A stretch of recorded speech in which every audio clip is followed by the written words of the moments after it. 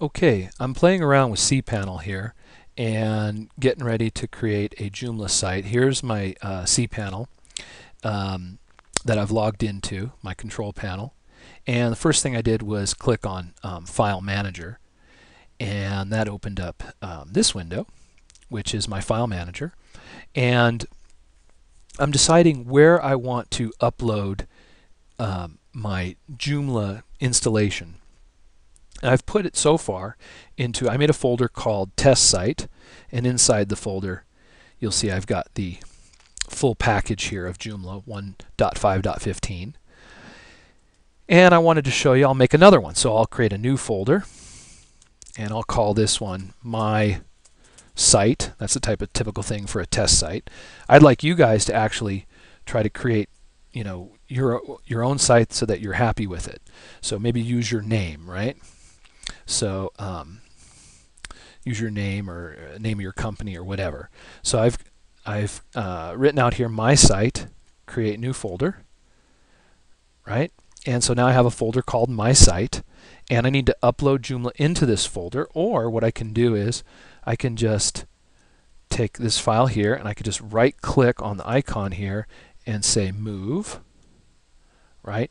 And I'm going to move it into the folder my site and click move files, and now it's in there. So I'll go up one level and go to my site, double click on that, and there it is. So now if I want to extract it, all I have to do is select it. I can right click on it, or I can just click this button here, extract, and that will extract the folder, and it automatically picks the folder that you're in and say extract files.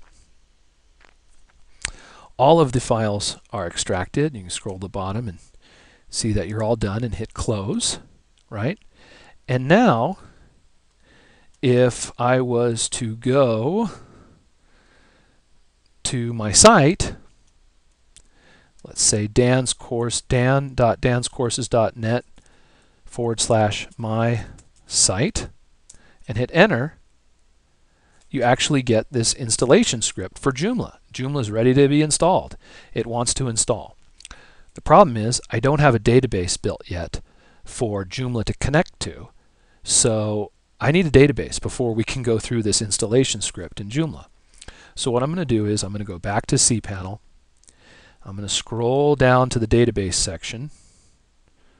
There's the databases section. And I'm just going to use this MySQL database wizard to start with. And then I'll show you some of the other tools too in later tutorials. So I'm just going to use this database wizard, and I'm going to put in a name for my database. I'll call it my site capital DB for database. And notice there's a prefix here. The prefix is based off of my username. My username is Dan, and then there's an underscore here, and then my site capital DB. So my database name is not just my site capital DB, but the full thing, Dan underscore my site.db. And that's really important when you have a web host, is that usually they're going to add on a prefix based on your username. So I'll hit next step. And now it says, hey, create a database users. So I need a user for it. So I'll say, let's see here. I'll say admin. It's got to be 7 characters max. So 7 characters max. So I could say admin, and then I could say MS or admin 01.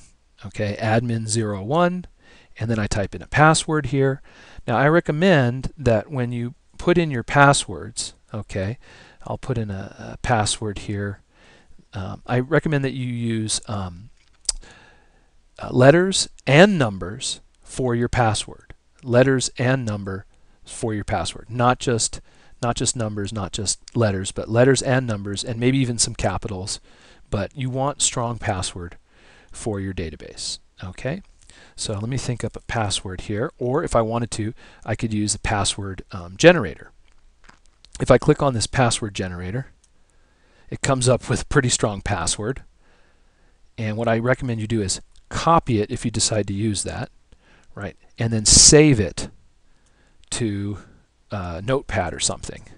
So I'll open up Notepad, right? Open up Notepad and save the password in Notepad. Right, there's the password. Save it, file, save as. I'll save it to my documents folder, call it pass. Right, save, and I've got it copied here. I'll close that window, and I'll check I have copied this password in a safe place. Click use password. The password automatically fills in here, and then hit create user. Okay. Now the next thing you want to do is you want to say, okay, I need all privileges for this user, and you're good. You're all done. Okay. Dan underscore admin 01 was added to the database. Dan underscore my site capital DB. So notice my username has the prefix in front of it too, and so does the database, right? And so now it's time to go back to that Joomla installation script. So I go to my Joomla installation script and I click next, right? Now it checks to see if my settings are okay.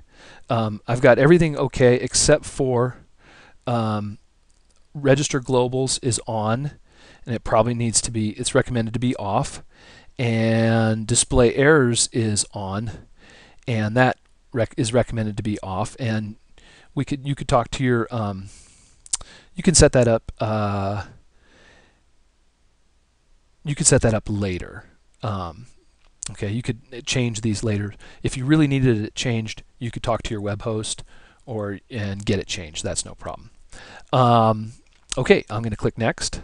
And this is the most, well, no, that's not the most important part. This is the license. Yeah, you could say that's important. Read this. I want you to read every word. And click next. And now you're going to fill in the crucial information. This is the important part. Database type is MySQL.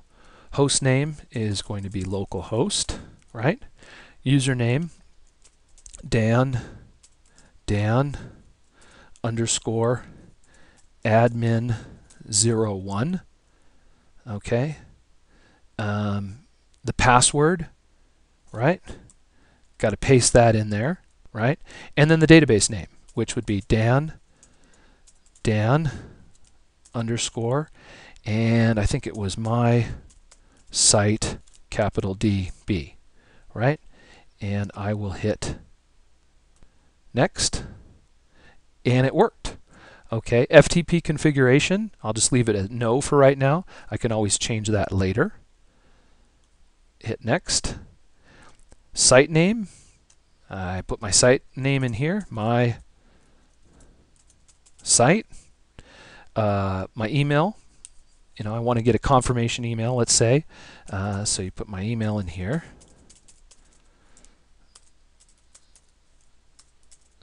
And this is where I need to create an admin password for Joomla. This is for the back end of Joomla. So you'll put in your admin password for Joomla here.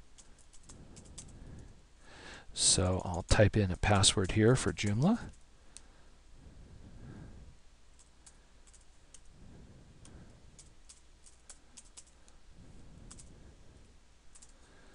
And do I want to install sample data or no? Okay, I'm not going to install sample data. I'll just hit, well, if I want to install sample data, I'll just do it anyway. We'll do it. I'm not going to keep this site anyway. I'll make another one.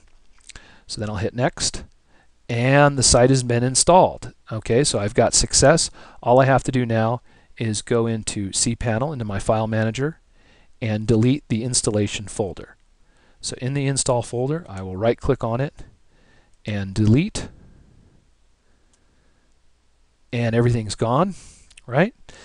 And I can go back to my front end and visit my site or the back end. If I visit the site, there's my site, and you can see it's live.